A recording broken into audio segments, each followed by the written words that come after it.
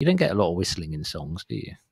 You don't know. I thought the Lemonheads one of those bands that became, or at least they became massive to me through Nirvana. I feel like Kurt Hmm. Cobain was constantly kind of championing them. But were they kind of cool before Nirvana?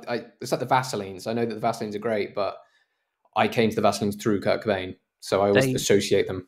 In punk circles, the Lemonheads are quite controversial, and even until fairly recently, if I saw the Lemonheads being mentioned in a punk scene, it was to basically moan about them selling out and basically decry them for being awful human beings. As I loosely understand it, they were part of the punk scene very much, but I mean Evan Dando clearly like had the star quality, like male model looks, and as much as people love Cobain, well, actually, a lot of people probably do think he was incredibly good looking, but Evan Dando was really like a beautiful looking human being. And they got signed to a major, and I think the major label might have actually sacked the rest of the band